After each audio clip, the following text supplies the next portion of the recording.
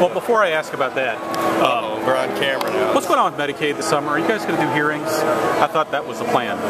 There will be multiple hearings and probably multiple bills. I mean, like, not just a couple. There are so many good things developing, but they're still a little bit early stage. I'm still on the same schedule that we talked about the last time we talked, which is the goal is to be ready for when the legislature comes back in September.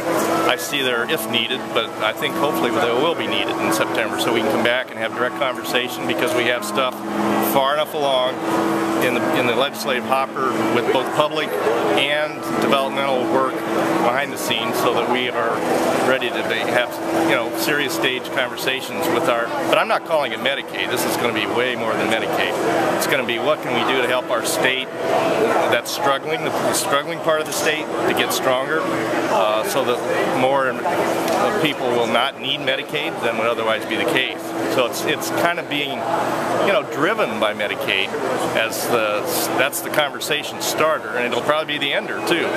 Once we get, I don't know if it's a dozen bills or 14 far enough along, and the hearings far enough along to develop those bills, we'll have that conversation that's so divisive, and the conversation about whether we add coverages to some folks who aren't currently in our eligibility pool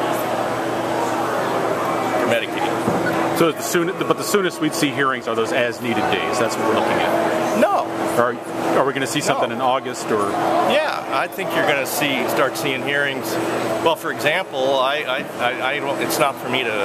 I'm not driving this, but I think one of our legislators is getting ready to publish a schedule on opiate addiction hearings.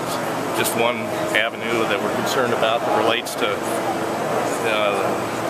the current population on Medicaid, the current population that's not eligible for Medicaid, and the population that's in the private sector for insurance. These are all, the opiate problem is across all sectors.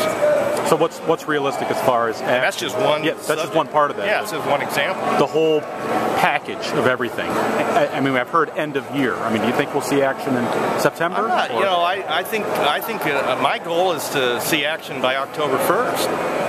But, you know, I thought we were going to have a bill simultaneous to the budget on the floor the same day. That was my original goal, and we had to spill it forward. Too many things going on, and it was not ripe. And if you try to run something before it's ready, it doesn't go well.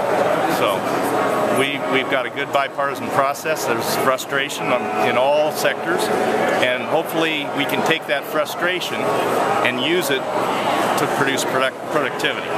There's a lot of things you can do with frustration that turn into the opposite of productivity too. So we'll see.